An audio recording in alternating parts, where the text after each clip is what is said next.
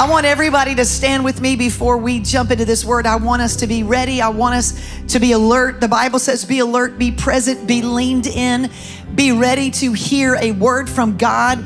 And many times we can check out. It's easy to just kind of hear details or hear information and not understand that it's revelation.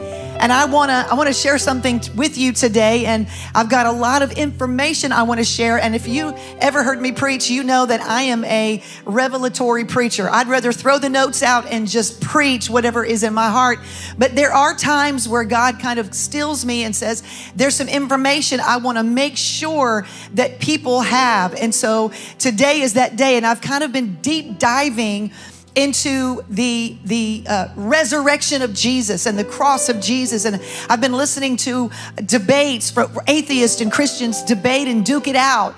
And what I'm going to share with you today is just a very minuscule moment and just a few pieces of evidence that I have found that I feel is important for us to deliver today. But I would encourage you after today, if you're piqued at all, or if this is something that you're interested in at all, or maybe you're doubting and wavering in your faith, you don't really know what you believe, I would encourage you to just don't let Sunday morning be the only time you eat. Don't let Sunday morning be the only time you're searching and seeking and pursuing God. When you seek Him, you'll find Him. Well, I went to church, so that should be it. No, this is not even the tip of the iceberg. There's only so much I can do in 35 minutes. There's so much more. And as you deep dive, as you pursue God, it gets more and more exciting. It gets more and more real. He becomes so alive. That song we sang today, we stand on your word, it never fails. When you read God's word, you realize His word is alive. It's a living, breathing book. It's alive. Come on, anybody believe that today? I want us to pray because we're going to set the atmosphere for what I believe God's going to do in the next 2 weeks before Easter. Let's pray. Father, I thank you today that we can come before you with worship, with singing, with declaration. Father, I thank you that your presence is here and has uplifted us and encouraged us. And God, we are forever changed in this place. If we'll receive it, God, you can do miracles in our lives. Your word said that now unto him who is able to do exceedingly abundantly above all we could ever ask or think. I thank you according to the power that works in us. I thank you that there's a power working in us, God, that will recognize the truth of your word. And as we worship you now in truth, I thank you today that our spirit is now going to absorb the truth of God's word. Thank you that today we can be leaned in and we can be people who are just open. God, I pray we would just be open today. We would just lay aside any cynicism or wavering in our faith and just be leaned in. Holy Spirit, speak to us today. Speak to every one of us today. And we thank you for it in Jesus' name. Amen. Amen. Somebody say this out loud. Say, He is not here. He is risen. Come on, say it again. He is not here. He has risen. I want you to say it like you believe it. If you're a Christ follower, He is not here. He is risen. Now shout about it right now. Come on, shout about it. He is not in the grave. He is risen. The tomb is empty. And Jesus is alive. Come on, Jesus is alive. He's not dead. We don't serve a dead God. We serve a God who's alive, and He's active, and He's in this room right here. Woo! Yeah. Okay, this is what I'm talking about. This band just pushes me. Y'all push me, and then I can't get to the message. All right, sit.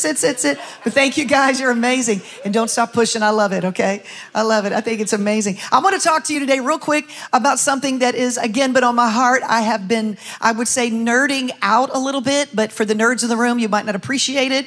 Or maybe you would, but I have been studying, researching, spending my days just listening so much to just the different sides of the debate. I've watched people who were from the Jewish faith, and they have debated Christian theologists and theists and brilliant thinkers and people that are debaters on these subjects. And I have learned so much. Again, this is just a little of what I feel like we can handle today. We'll probably talk a little bit more about it next Sunday.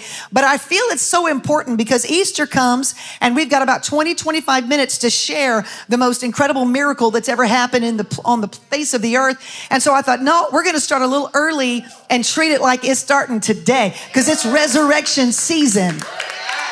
How many of you need a dream to be resurrected? How many of you need your future to be resurrected? How many of you need to stop looking at your past because it's dead and start asking God to do new things in your life? Well, that's why the resurrection is so important. Luke said in 24:6, he said, he's not here, he's risen.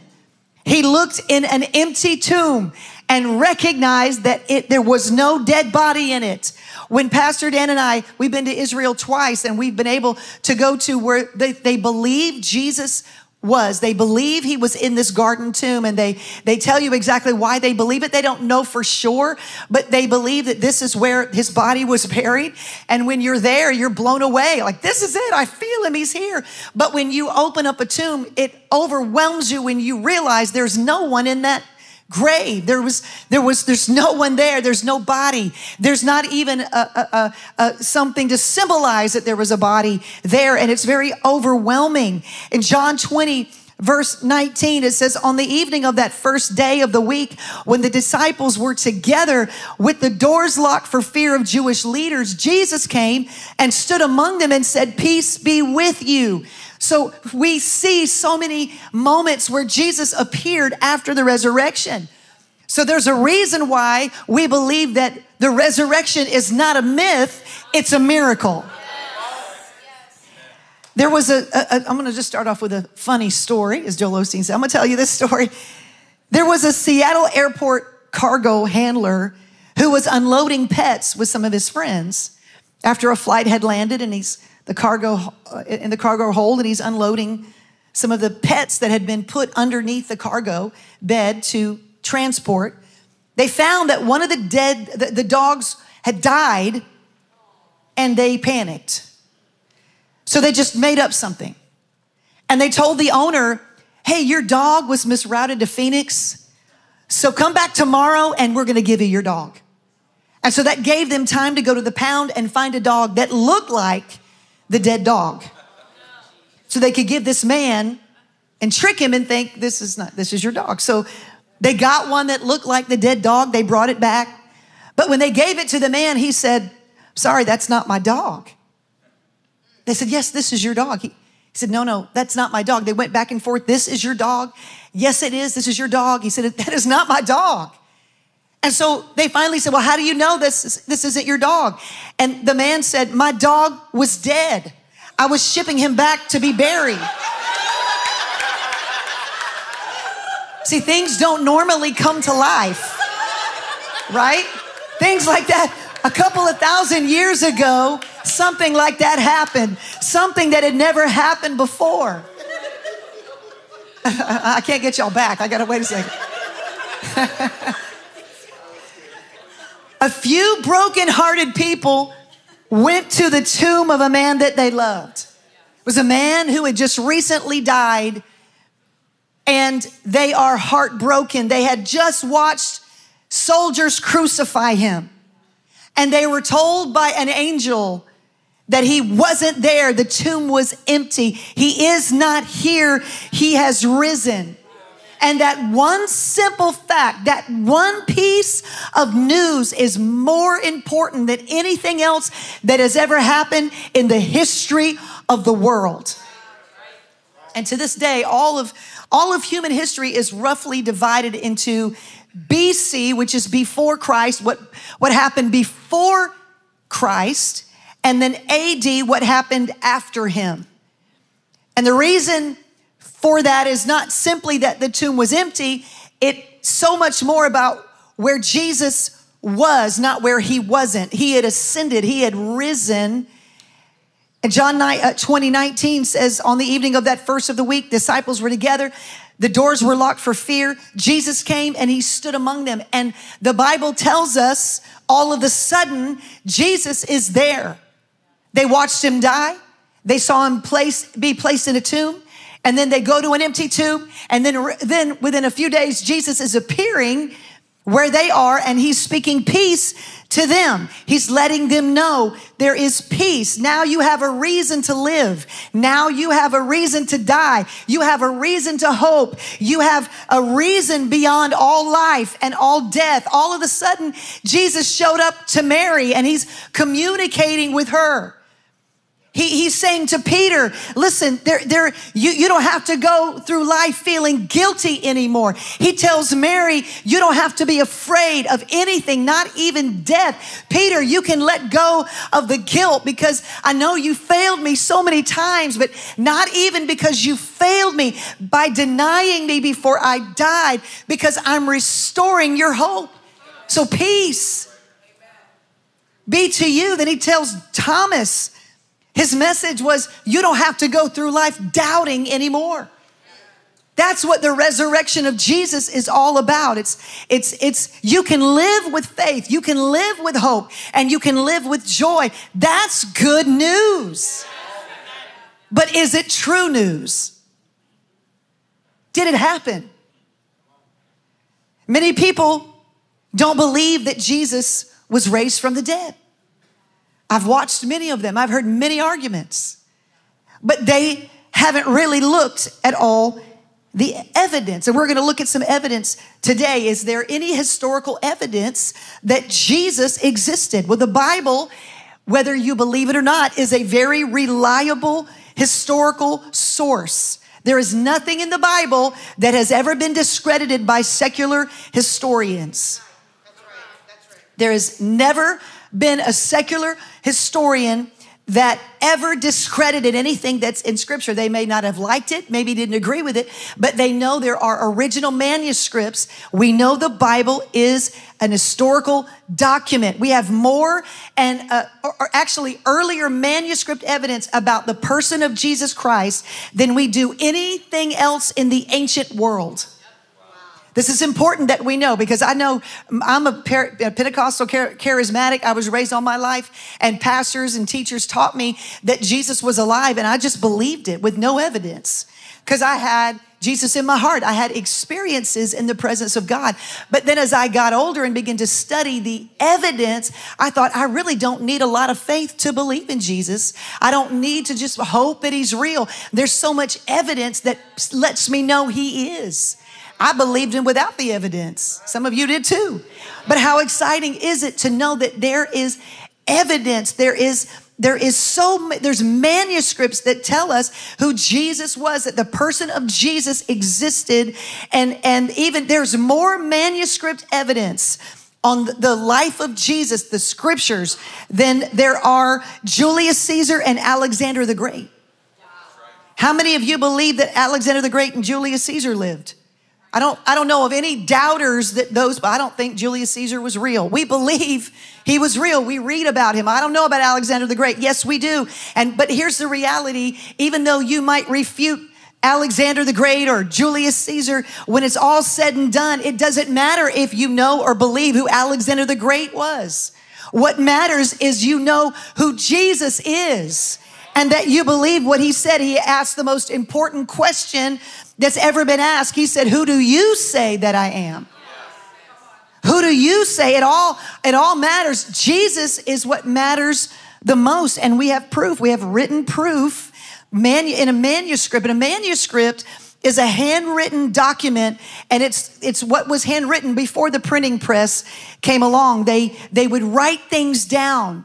They would write things down by hand. And so you can think about, just imagine how much time and effort went into reconstructing the pieces of the manuscript. And it was passed down. As a matter of fact, the manuscripts, the stories were written within 100 years of Jesus' death. So people were alive. There were eyewitnesses. There's so much. I'm telling you, I could be up here for 6 weeks and it wouldn't even touch the surface of what we know is true. And so they wrote it down. Think about the time, the money, and the effort that went into handwriting the New Testament. Just handwriting the book of Romans, writing it down word for word. That's what a manuscript is. Why is it important you understand what a manuscript is? It's because Julius Caesar only has 10 manuscripts. We only have 10 written manuscripts about Julius Caesar. Plato Tetralogies only has 7 physical manuscripts or copies that's in existence. That's it. That's all that we have.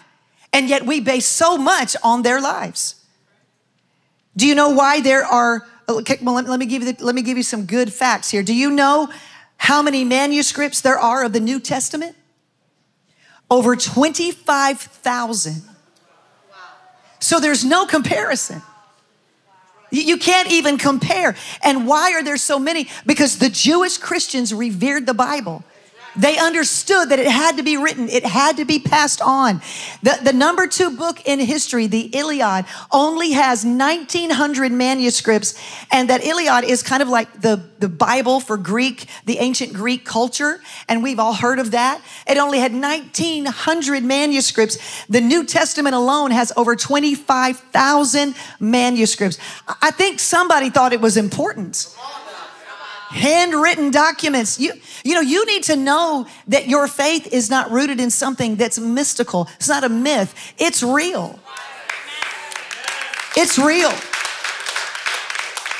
So there is, in terms of ancient manuscript evidence, there is strong proof, extraordinarily strong proof of the existence of a man named Jesus in Israel in the early 1st century AD. And there would be even more manuscripts. But many of the manuscripts were destroyed when the Romans invaded and destroyed Jerusalem and most of Israel in AD 70, and killed most of the people, burned cities to the ground, persecuted Christians, and most of the survivors were forced into hiding. So we would see that this was a time of immense Christian persecution and an effort to stamp out Christianity. And still through the persecution of the church, over 25,000 manuscripts have been found. Somebody tell me that's got to be a miracle. That's a miracle. That's incredible. And they're finding that the more that the manuscripts that they have, the closer they can get to the original. So you want more manuscripts. You don't want less because it's hard. It's in pieces.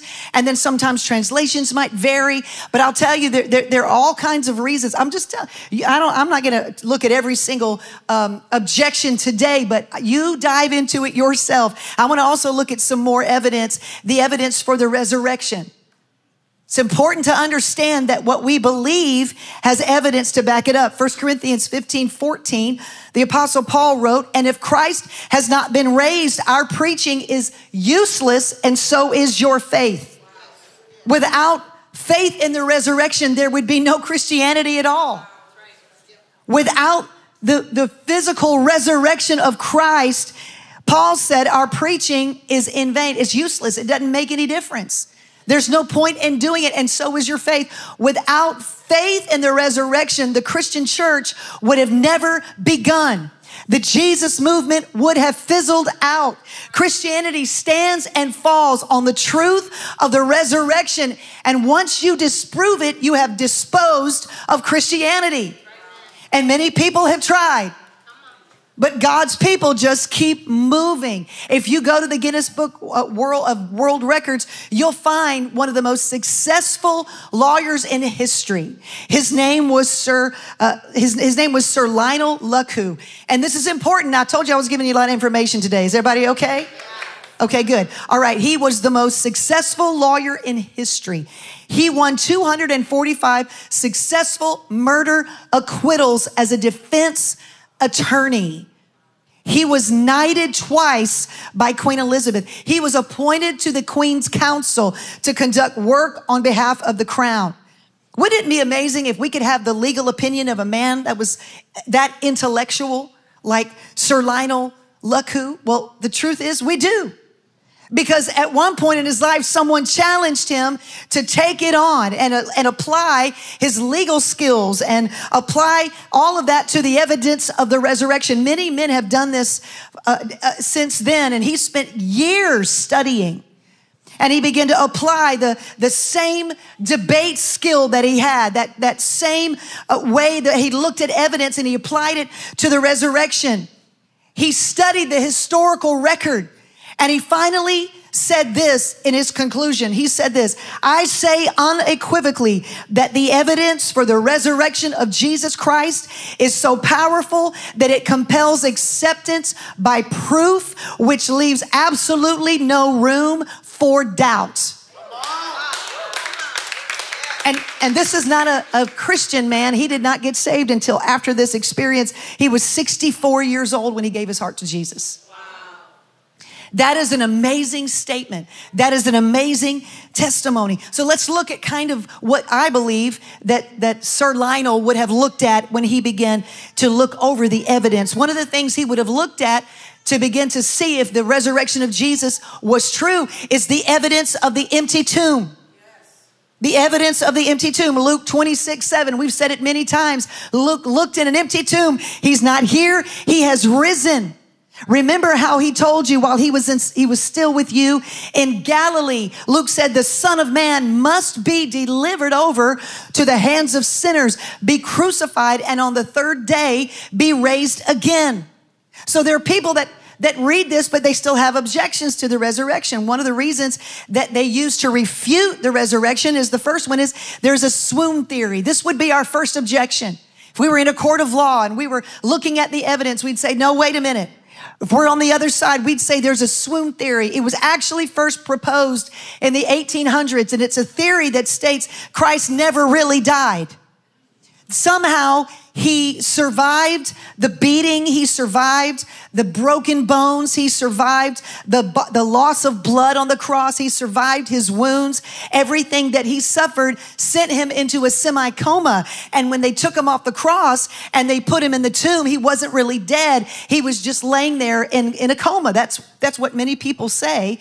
And that when they brought the spices and to the tomb and they put him in a cold tomb, it kind of embalmed him, but his body was still alive, and the aroma of the spices revived him. This is a theory that many people have. It says that when he came out of the grave, the disciples just assumed that he was resurrected. Well, if this theory is true, it means that Jesus successfully survived a severe beating and blood loss. They beat him. If you go back and read your Bible, they took a rod and beat him in his head several times. He would have had brain bleed. He would have had a swollen brain. There's no way he could have survived that. There's no way. He couldn't have just woken up without medical assistance. He couldn't have he was covered in clothes. He was covered in a wrap. How could he have stood up and taken all of his grave clothes off? Where was the blood? There's a lot of things to think about, right? Sometimes we don't always have to be Jesus is alive because I believe it and I feel it. We can know he's alive. We can just use our critical thinking skills, right? I want to make sure that the next time you have a conversation with somebody who's not a believer, that you say, let me just know. I know that I know that I know, and not just because I'm emotional about it. Not just because somebody taught me as a kid. Oh, you only believe that because you were taught that as a child. No, I got evidence. Evidence that demands a verdict. His body would have been hardened by that, like plaster. He would have been, how could he have overpowered 4 trained Roman guards? How could he, in a broken body state, moved a giant tomb that was a big rock away from, let's think about this. This is not something that it makes sense to the critical thinker. The next objection would be the stolen body theory. That they stole his body. Some say Jesus couldn't have possibly risen from the dead. That kind of stuff does not happen. People don't rise from the dead. So the body had to have been stolen. Somebody took it. Okay, then the question would be, who stole it?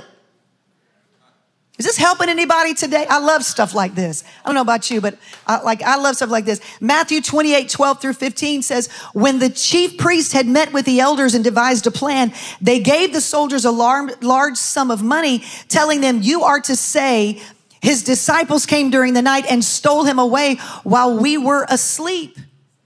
If this report gets to the governor, we'll satisfy him and keep you out of trouble. So the soldiers took the money and did as they were instructed. And this story has been widely circulated among the Jews to this very day. So first, the theory results in three possibilities. The first one is the Roman government stole the body. The second one is the Jewish authorities stole the body. In both of these scenarios, two groups have absolutely no motive. See, we get to be like lawyers today. We need to look at this from like, wait a second. They would have no, it would not have, if they had produced a body, it would have crushed the growing movement of Christianity. So they would have loved to have done that. Why would they still? No, they'd say, no, here his body, he's dead. He told you he's coming back, but he didn't. He's still dead. They would have loved to have produced a body. That would have been incredible. They would have crushed Christianity before it even got started. And they desperately wanted to kill it and keep it out of existence, put it out of existence. And it would have saved the Romans, the authorities, a lot of time, a lot of money, a lot of effort. They wouldn't have had to pursue any more Christians, and they definitely would not have had to persecute them.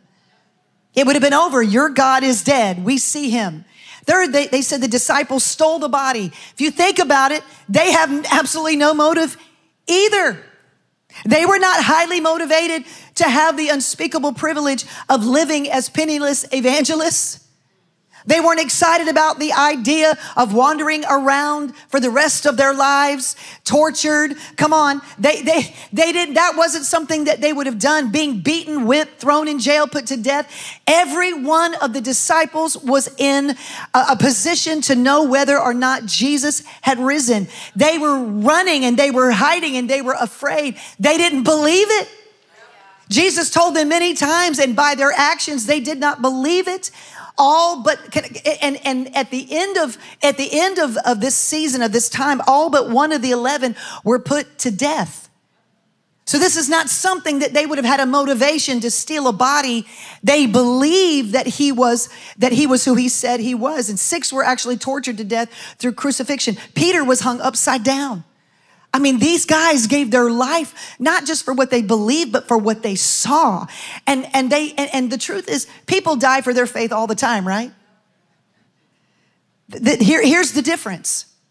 Here's the difference. People will die for their faith if they believe it is true. People don't die for their faith if they think it's false. They will believe it. Nobody knowingly dies for a lie. And the disciples were so certain of it that Jesus had risen, they staked their lives on it. And they lost their lives for it. Then the third objection is the hallucination theory. What happened to the body? Many people say, well, it was a mass hallucination. They just all saw stuff that wasn't real. They all saw the same thing. Well, that's absolutely never happened. When they've studied people that have taken LSD or a drug that kind of puts you in a hallucinogenic state, if all of us took something and that caused us to hallucinate, we'd all see something different. But they all saw the same thing. So that objection is not, the hallucinations are not group events. No one has the same hallucination. No one says, hey, remember that dream we had last night? No, I had a dream, you had a different dream. A psychiatrist would even tell you that 500 different people having the same hallucination at exactly the same time would still be a miracle. Right? Wouldn't that even be a greater miracle, even of the resurrection itself? Come on, you can't get away from this. They weren't expecting the resurrection. The Christ followers were perplexed. They were scared. They were discouraged. They were depressed. They lost their leader. They never expected an actual physical resurrection. According to church historians, we know Thomas was put to death in southern India. Thomas was the doubter. He was the least person expecting the resurrection. He died preaching the gospel. He didn't believe it when they told him. Thomas said, I need to see Jesus. How am I always the last one to the party? Thomas shows up late to the house after Jesus had appeared to him. And Thomas is saying, I need to see him. I need to see his hands and feet. You got to show me. Do we have any show me people in the room? I'll believe it when I see it. That's who Thomas was. He was if you show me, I'll believe it, but I'm not going to believe it just because you said it. And Thomas died for his faith. Jesus appeared to believers and unbelievers. Acts 2:22, speaking to a crowd. After Christ ascended to heaven, Peter said, men of Israel, listen to these words. Jesus the Nazarene, a man attested to you by God with miracles and wonders and signs which God performed through him in your midst, just as you yourselves know. What was their reaction? Did they respond with angry fists? Did they begin to yell, we don't know what you're talking about? We don't understand what you're saying. We've never seen any signs and wonders. No, that's not what the crowd did.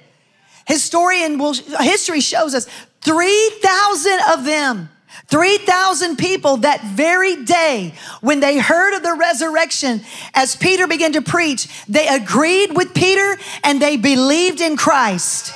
They saw something. They witnessed it. They knew Peter was speaking the truth. See, they already knew the reality of his miracles. They had been following him. Thousands had been following him, and they were eyewitnesses up close and personal to the miracles of Jesus. Many of them had witnessed them, and they knew the reality of his death, and they saw him die, and now they believe in the reality of his resurrection. So much so that 3,000 people were converted. And there's so many more theories, like the wrong tomb theory. The truth is, if it was the wrong one, that must mean there's a right one. Okay, I mean, so what are you left with? The Bible records more than 500 witnesses saw Jesus alive. They saw Jesus alive after he came back to life. 500 people saw him. It's recorded. So belief in the resurrection message spread like wildfire. They couldn't kill it. Timid fishermen and accountants were suddenly and radically changed. They began to preach the gospel, and they refused to back down on their story of seeing Christ raised from the dead. They wouldn't quit. They wouldn't give up. That same very disciple who 3 days earlier backed down and denied Christ when challenged by a little servant girl was now willing to stand and declare the resurrection happened. And he went to the grave rather than renounce that he'd seen Jesus alive after his death. Jesus had said, in essence, to the crowds, I'll prove to you that I'm God by raising from the dead. That might seem so bizarre, but historically, it's exactly what happened. There's so many things, that evidence of an empty tomb, evidence of fulfilled prophecies.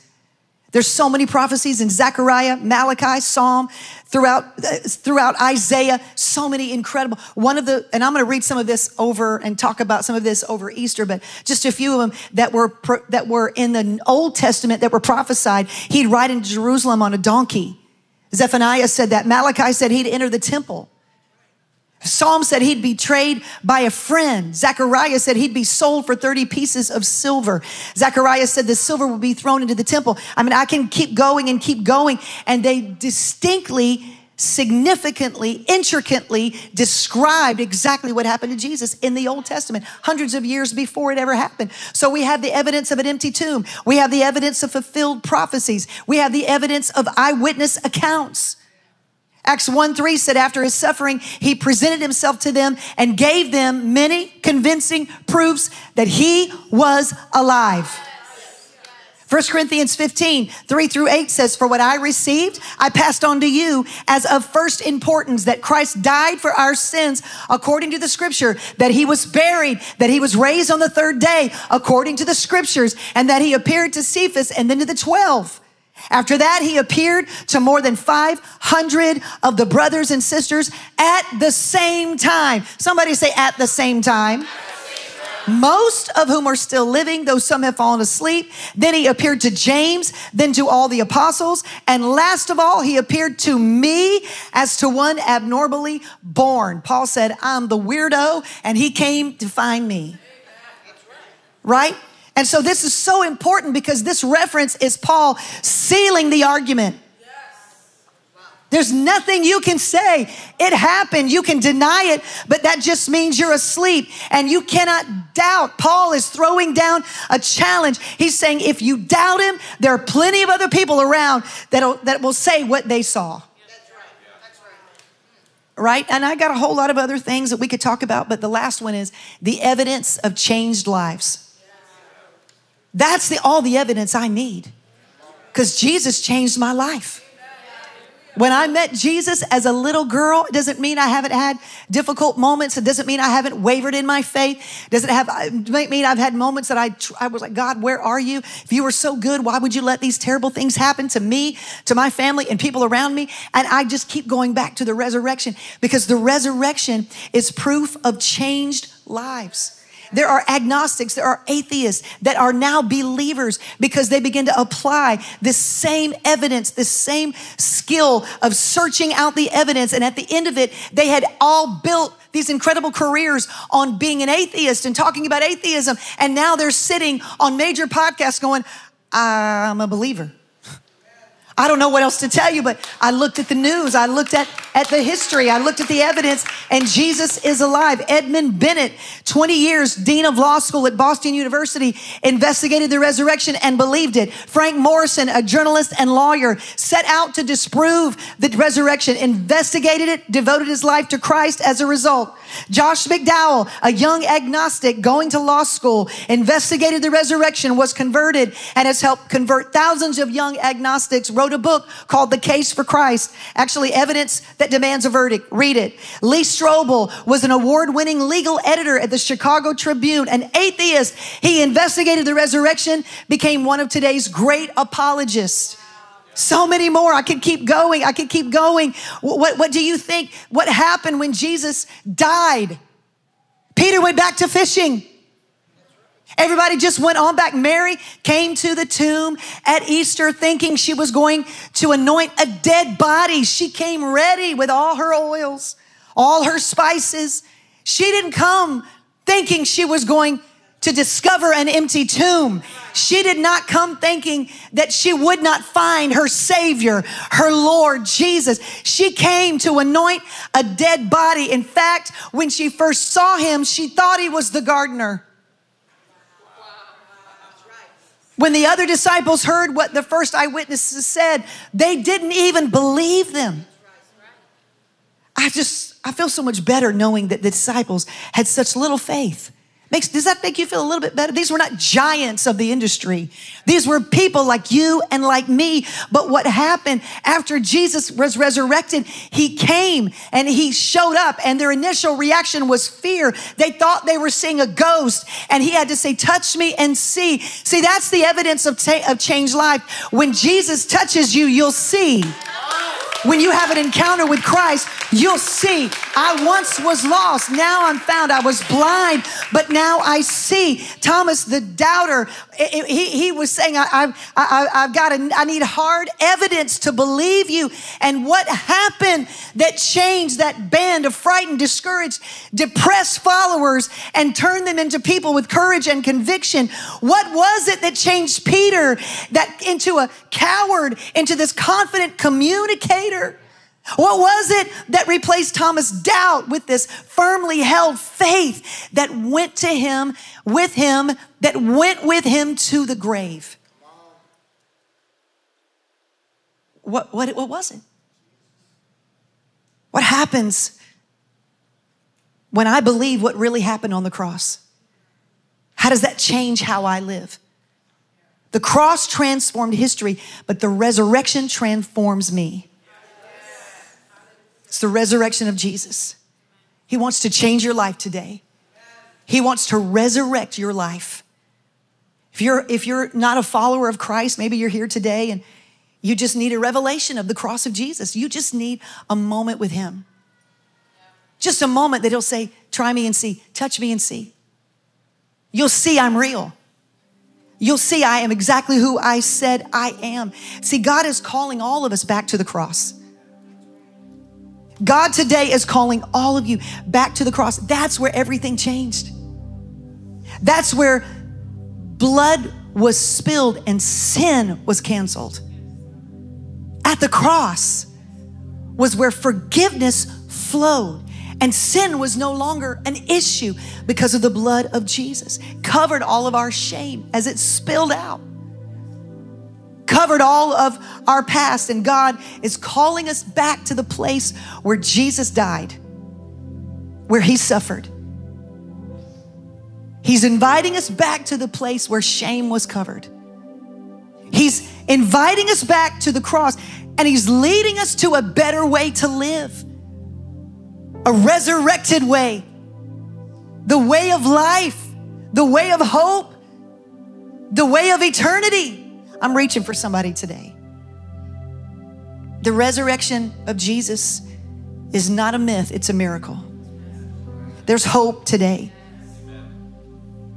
God wants you to experience his son Jesus, to experience the life that Jesus can give you in this room. See, you got to know, if God can do a miracle on the cross, if he can do the miracle of appearing to that many people, if there is so much evidence to believe that Jesus is real, then he can do a miracle in my life. What God can do for you is small. It's nothing for God. Nothing is impossible. Now unto him who is able to do exceedingly abundantly above all. Now unto him who is able to keep you from falling. Now unto him. He's able. You just need to believe. I know for some of us, man, we get in our head. I got to figure this out first. You're kind of like Thomas. Well, I have hope today because Thomas was one of the most radical disciples for Jesus that ever lived. And I believe that God wants to do something in your heart today to resurrect your life. I want you to pray with me today. With everyone praying with me, eyes closed, head bowed, if you could just for a moment. I believe there's people in this room that need to experience the hope of Jesus. The resurrection of Jesus is not a myth, it is a miracle. And that same resurrection power that raised Christ from the dead, if you are a Christ follower, dwells in you. If you're not, that same power is available to you today.